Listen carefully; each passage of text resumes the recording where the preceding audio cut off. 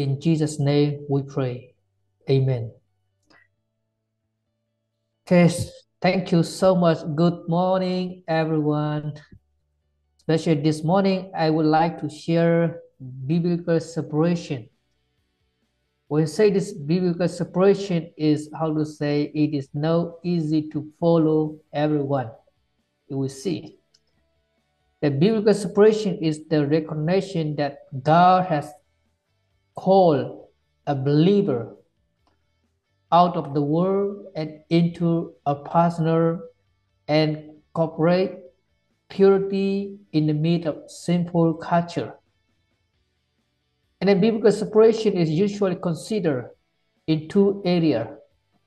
We see number one is personal, and number two is ecclesiastical. You see in the Old Testament, God commanded the Israelites to keep themselves separate from the heathen nation. We see that Deuteronomy chapter 7, verse 1 to 11. It is very clearly mentioned about how to separate from the heathen nation. Let me see in verse 1. When the Lord your God brings you into the land which you go to possess, you see, to possess the land, and has cut off many nations before you. You will see the many nations. The first nation is Hittites. Second, we see Girgashites, third, Amorite, and then fourth, we see Canaanite. Next, we see Parasite, and Hivite, and then Jebusite. These seven nations greater and mighty than you. The way God commanded the nation, the people of Israel, is to possess the land. God is going to catch up this many nations before them. We see in verse 2. And when the Lord your God delivered them over to you, you shall conquer them and utterly destroy them. You shall not make covenant with them, nor show mercy to them. God wants them totally separate with a believer. In verse 3, nor shall you make marriage with them. You shall not give your daughter to your son, nor to take their daughter for your son. And God doesn't allow to marry those people also. God wants them to separate with those people. And the next in verse 4 we see, they will turn your son away from following me to serve other gods. So the anger of the Lord will be arose against you and destroy you suddenly. God wants them to marry with their own people. Because if they marry with another, let me say, unbeliever, heathen nation, they will serve other God. You see, 10 commandments also. You must worship only the Lord, not other God. To serve only God. In verse 5, but thus you shall deal with them, you shall destroy their altar, and break down their carved pillar, and cut down the wooden image, and burn their carved image with fire. God wants them to destroy their altar, not to worship their God. God wants them to destroy their altar. That's what God wants, to be separate from the heathen nation. In another page, we see in verse 7. And the Lord did not set his love on you, nor choose you because you were more in number than any other people. And for you were the least of all people. And in verse 7, we see the Lord did not set his love on you, nor choose you, because you were more number than any other people. For you were the least of all people, but because of the Lord loved you, and because he will keep the oath which he swore to your father, the Lord has brought you out with a mighty hand and redeemed you from the house of bondage, from the hand of Pharaoh, king of Egypt. The way we see in this verse 6, 7, and 8, the commandment of God is agents. We see God wants them. In verse 9, we see, therefore know the Lord your God. He is God, the faithful God who keeps covenant and mercy for 1,000 generations with those who love him and keep his commandment. God wants them, the people of Israel, to separate from heathen nation and keep and love his commandment. And he repay those who hate him to their face and to destroy them. He will not slack with him who hate him. He will repay him to his face. Therefore, in the last verses, in verse 11, we see, therefore you shall keep the commandment, the statutes, and the judgment which I command you today to observe them. You will see in the Old Testament how God commands his people to keep themselves separate from the heathen nation. If they are not separate with heathen nation, they will serve the other God. That's why God wants them to separate themselves. That's in verse 11, to observe them, keep commandment, keep the statutes, and the judgment which I command you today. Let me see a good example in the lives of Daniel. Is a personal separatism, is personal separation. It involves individual commitment to ungodly standard of behavior. You will see Daniel chapter 1 verse 8. Resolve not to defile himself with the royal food and wine. Daniel, he always observed himself to whom he is serving. Therefore he resolved not to defile himself with the royal food and wine. In the Old Testament, he practiced personal separatism. And then we will see again in the New Testament, 2 Corinthians chapter 6 verse 14 to 17. But I just put on here in verse 14. You will see in New Testament also, do not be unequal joke together with unbeliever, for the fellowship has righteousness with lowliness, and what communion has light with a darkness. If we see in this scripture passage, there are several imperatives here. Number one is, be ye not unequally yoked. It's a very important one. Second point we see, come out. Even in the Old Testament, God command his people to come out. That's what he all destroy who are heathen people.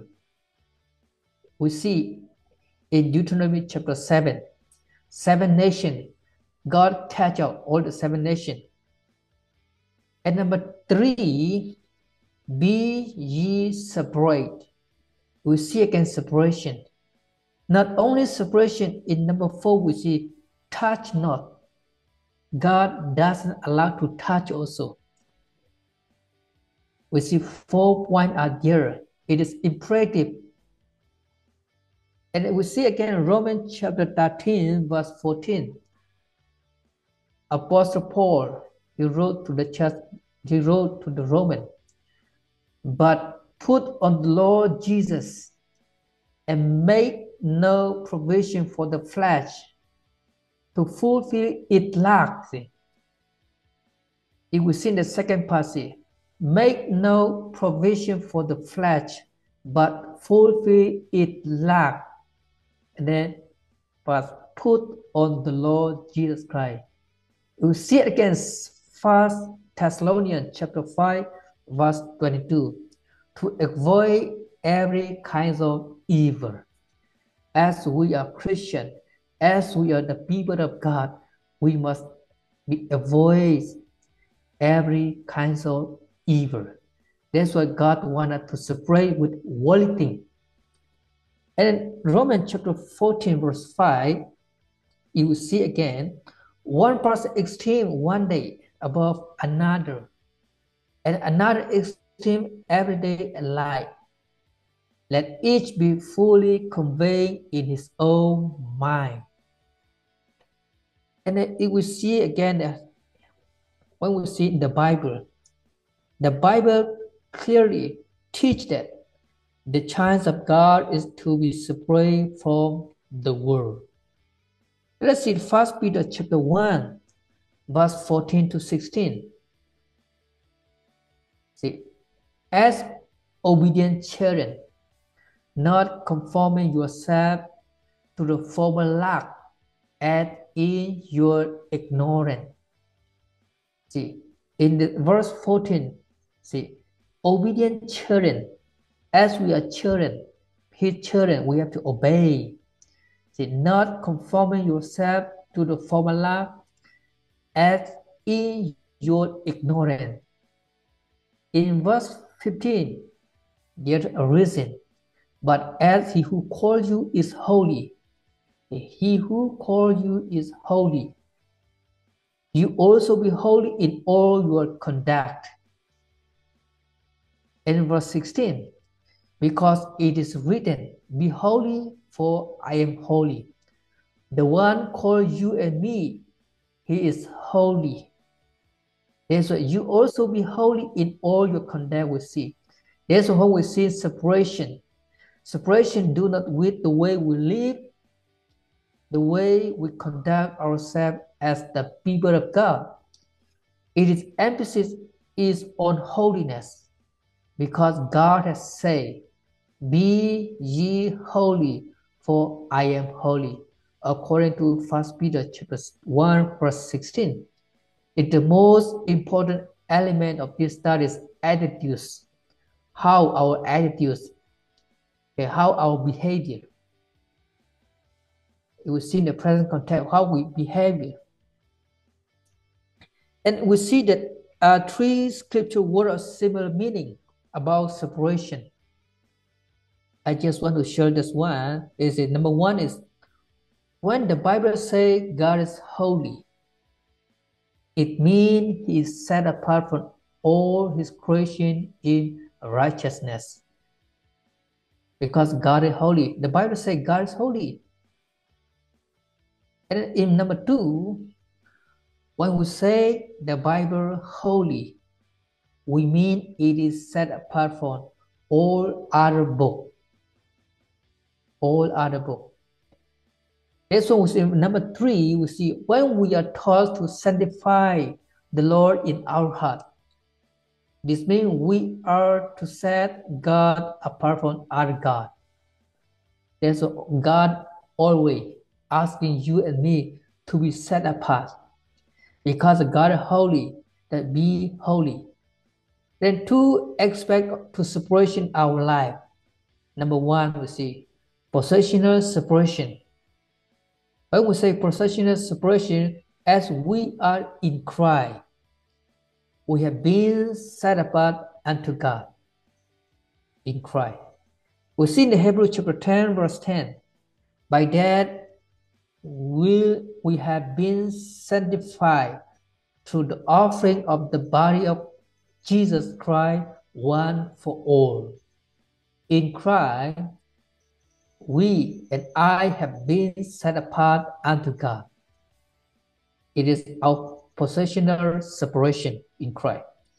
And practical separation as a Christian, I am to live as set apart unto God. Because we see in 1 Peter chapter 1, verse 15. But as he who called you is holy, you also holy in all your conduct. The way we conduct as we are Christian, right? We are to live as set apart unto God. Again, we see that two important directions about separation, as we know in that Romans chapter 12, verse 1 to 2. It is separation to the Lord and separation from ungodliness. We see in verse 1. I beseech you, therefore, brethren, by the mercy of God, that you present your body as a living sacrifice, holy, acceptable to God, which is your reasonable service. In verse 2, and do not be conformed to this world, but be transformed by renewing of your mind, that you may prove what is good, that good and acceptable and perfect will of God. Two aspects to separation of life, like two important directions of separation. And then next point, we see the basic of practical separation. Number one, basic of God nature. As we see the 1 Peter chapter 1, verse 16. Because it is written, be holy, for I am holy. The basic of redemption, you will see about redemption. 1 Corinthians chapter 6, verse 19 to 20. Do you not know that your body is the temple of the Holy Spirit, which is in you, see, whom ye have from God, and you are not your own. We are not our own, because of we see in verse 20, for you were brought at a price. Therefore glorify God in your body and in your spirit, which are God. Because we are not our own, God paid a price for you and me. Therefore we must glorify God in our body and in spirit, which are God. And number three, we see the basic of regeneration. And we see in the 2 Corinthians chapter 5, verse 17, as we know, therefore, if anyone is in Christ, he is a new creation. All things have passed away. Behold, all things have become new. You see, it is the basic of practical separation in our life. Finally, I just want to conclude in application. When we say separation, what does the Bible say about separation? Let me see. Biblical separation doesn't require Christians to have no contact with unbeliever. Okay, it is not to contact with unbeliever. Like we'll see, white blood cell in our body that seek and destroy any invading virus. Separation keep the church pure and free from false teacher and heresy.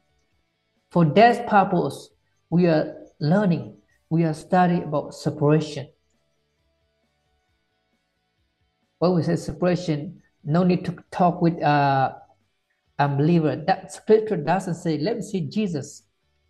We should befriend the sinner without partaking of the sin.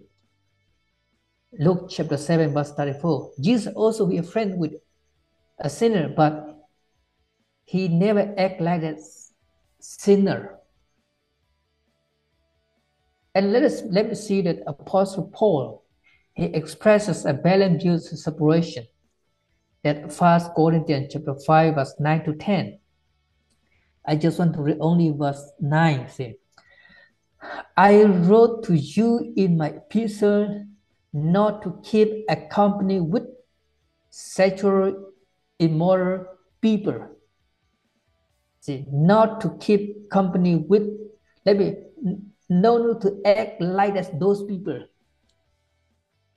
We can friendship, but our behavior, our attitudes must not be like as those people in application. That's why you will see that in verse 10. Yet I certainly did not mean with the sexually immoral people of this world. See? The last part we see. Sin, then you would need to go out of the world. The key is we see you would need to go out of the world. Mainly it's talk about our behavior, our attitudes. Then finally, I just want to share, I would just want to conclude with Matthew chapter 5, verse 14 to 16. As we are a Christian, we must be set apart. Let me say, you are the light of the world. A city that is set on the hill cannot be hidden. Verse 15. Nor do they light a lamp and put it under a bucket, but on lampstand, and give light to all who are in the house. Verse 15. Let your light so shine before men that they may see your good work and glorify your Father in heaven. In application, let me repeat again. Biblical separation does not require Christians to have no contact with unbelievers. Let your light so shine before men that they may see your good work and glorify your Father in heaven. Thank you so much for sharing. Praise the Lord. Thank you so much, Brother Thang. This is it's very, very good. You know, I don't think I've ever heard biblical separation before, or that concept. I understand it. I don't think I've ever heard anyone talk about it. When you sent me the title, I didn't understand what you were going to talk about, but I totally get it, and totally biblical. We're called to be set apart. We're called to be holy, and I really enjoyed it. There's actually a Bible verse I wanted to share, and that's in 2 Chronicles chapter 20. This is where we see one of God's people join forces with this world, with someone from this world, a wicked person. And we had read in 1 Corinthians that we should not be yoked up with unbelievers or come in to be yoked with them. Well, here's an example of what happens in 2 Chronicles chapter 20, where someone who is, supposedly following God is yoking up with an unbeliever or someone that's very wicked. That's 2 Chronicles chapter 20, verse 35 through 37, NLT version. It reads, "Sometime later, King Jehoshaphat of Judah made an alliance." See, they're yoking up with King Ahaziah of Israel, who was very wicked. Together they built a fleet of trading ships at the port of Arizon. So they created a business together. Verse 37, "Then Eleazar, the son of Dedapuhu from Marishah, prophesied against Jehoshaphat, and he said, because you have allied yourself with King Ahaziah, the Lord will destroy your work." So the ships met with disaster and they never put out to sea. So God destroyed their business because he joined forces with this world. And we're not called to do that. We're called to be set apart, to be a light. And like Brother Thank says, yes, I can't leave the world, so we obviously have to befriend people, but don't act like them. So what does that mean? I go to work. We're going to be surrounded around unbelievers. I should be a light. I shouldn't participate in the things that they participate in if they're all doing wicked things. On the other hand, if they want to hang out with me and participate in my time of Bible study or my time of fellowship with other believers or or read the Bible on my break or whatever it is, and they want to participate with me, well, so be it. But the other way around, hey, let's go to a club, let's go to a bar, let's go do something wicked. That isn't what we're talking about here, or we should stay away from that. Or even attitudes. Today we have what we call Karens, people out there complaining, these women who complain or men who complain, and we have a word for it called Karens. I shouldn't be associated with that as a believer. You shouldn't see me out there complaining and throwing a fit and doing the things that the world does. If that's the case, then I'm just like them. I'm not set apart any. And same thing with sexual morality and every other sin. We're called to be set apart, to be different. So, Brother Thang, thank you so much for the reminder. I really, really enjoyed it. Yes, Brother Thang, great message. Great reminder what we are supposed to be separate from this world. And possibly you just mentioned that you never heard anyone talk about it. Well, therein goes the problem. Is that it's not talked about in church. We sometimes we seem to be not have too much problem associating with non-believers, but it seems to be a problem with being unequally yoked. That in that area, we just seem to can't get it. And my daughter comes and she's talking about interested in some guy. I ask him, well, he's a Christian. That's it. Then the answer is no, get rid of him. Like Pastor Kutchman, get rid of the bum. But we don't do that. We let our emotions and everything get involved, but we're not following what the word says. We have a friend that's in a relationship with a guy. He's in church. He's not a Christian. He's just in there playing church. He's not a Christian at all. He's sexually immoral. And she goes, "Oh, I feel butterflies when I'm with him." That's the problem. We let our butterflies and everything get in the way of doing what the Word of God says. So that's we are supposed to be set apart. We are not supposed to be of this world. Christians talking about divorce. What does God say about that? God hates divorce, and so we should even consider that. There are situations where divorce is allowed, but if you're not in one of those situations, then you need to, there's that triangle I was talking about. We have husband and wife on one end and the other end, and God at the top. Well, when you run into problems, don't look at your circumstances, go to God. So that's what keeps us apart and separate from the world. And we are not. There's a great example you brought up in Second Chronicles. We had our BSF study. We went over the people of the Promised Land, and all those kings and stuff. They all made alliances. They married, and God told them not to, and all those things, and disaster happened. So, but great reminder, Brother Thing. That was good. The word is always good, but keeps you on track. Good message. Yeah, that was a very good message. We are called to be separate. Like it says in 2 Corinthians chapter 6, verse 17, therefore come out from among unbelievers and separate yourself from them, says the Lord. Do not touch their things or their filthy things, and I will welcome you. I used to be a DJ weddings and events and stuff, and I would see the pastors come into these weddings and marry the couple, but you would see them leave before they got into the partying at the wedding ceremonies, because everybody's drinking alcohol, everybody's smoking, and that's exactly how it is. As Christians, we should always separate ourselves from that. We don't compromise to the things the world does.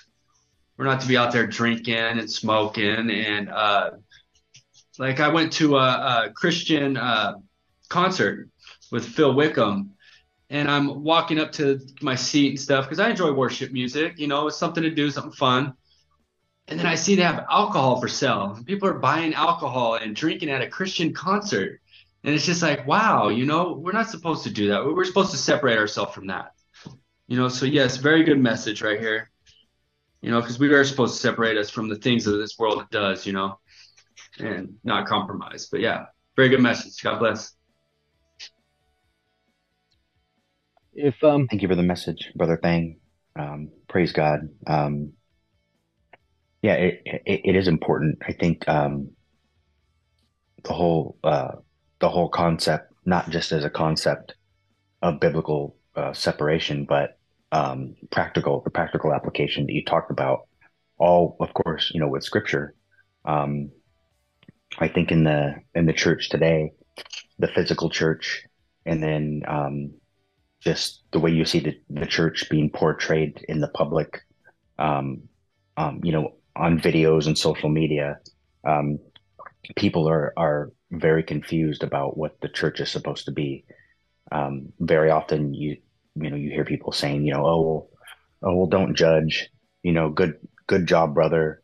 Um, and it's not, and they're talking about people who are not, who aren't true believers, or if they are, they're they're very immature because they're still living these lives um, in sin, um, and so it's very confusing. And I know of the actual true church of the true gospel that's being preached, it's probably below 10% of physical churches. It's probably lower than that, but it's probably less than that, right? Where there's actually a true gospel.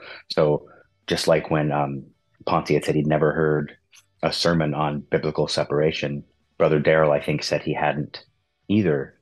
I don't think I have. And that like Brother Daryl said, that's a problem, right? It should be something that's being preached more. Um, you know, but the the preachers, especially in America and probably in some other places, they don't want to offend people. They want to, they want people to show up. It's numbers, right? We had 50 new people showed up or 100 new people showed up. It's people in the seats, rather than preaching a true pure gospel. So what they're doing is they're preaching a soft message very often, and yet people are coming, right? Because maybe the preacher is very charismatic, oh, he's a great speaker, or he's this or that. So people are coming because they want to hear these people speak, but it's not the Holy Spirit that's bringing them. So to the true church, it's the Holy Spirit that's going to call people and draw people, probably much slower and in much smaller numbers, right? They're not, for the most part, they're not going to come in droves. Maybe sometimes if there's a revival, people might, but usually the Holy Spirit will call people one at a time. Um, so everything, wonderful message, and everything that you talked about, it really reminded me of Psalm 1, Psalm chapter 1, starting in verse 1. How blessed is the man who does not walk in the counsel of the wicked, nor stand in the path of sinners, nor sit in the seat of scoffers, but his delight is in the law of the Lord. And in his law he meditates day and night. So what does that mean if you're meditating on the law of the Lord day and night? It's always in your mind. You're always thinking about it. It's not the very last thing that you think of or consider in every situation that you get into. Maybe it's a conflict, but every situation you're going to say, what is God saying in His Word about this? How should I behave? How should I act? And then verse 3 says, He will be like a tree firmly planted by streams of water, which yields its fruit in season, and its leaf does not wither. And in whatever he does, he prospers. So great message, brother. And I have to tell you, I think you've been in our group for maybe 3 years. Maybe it's been a little bit longer than that. And this is less important, but when you first joined our group, you were very difficult to understand, and your English has improved incredibly. And so I just wanted to let you know that as well. Praise God for the study.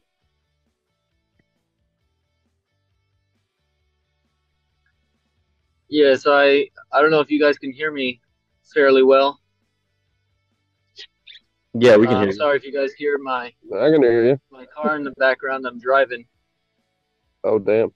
But were you talking, Matthew? I'm sorry about that. No. You go ahead. I'll go after you. Sorry, my headphones aren't on my head; they're around my neck, and I can kind of hear. I can hear you guys, but not completely.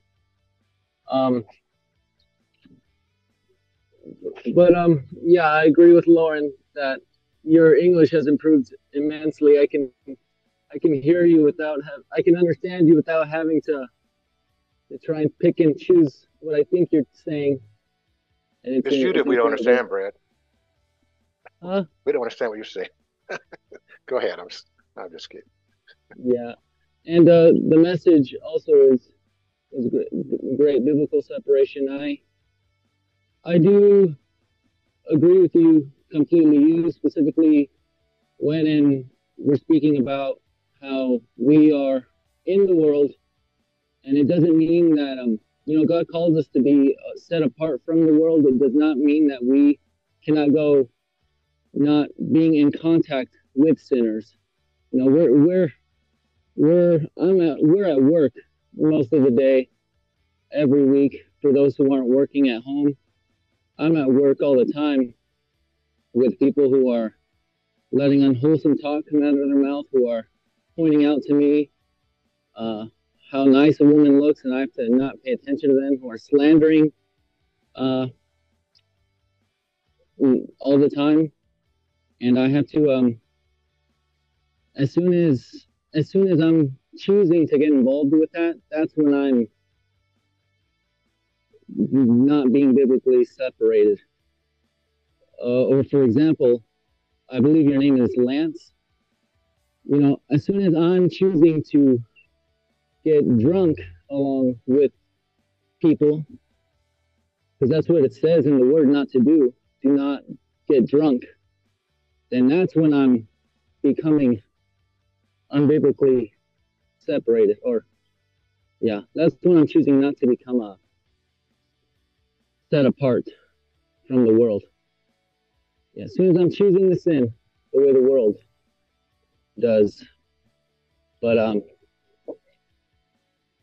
that's what we as brothers and sisters have to choose to do. Obey his word and do our best to stay away. Guard our hearts. Yeah.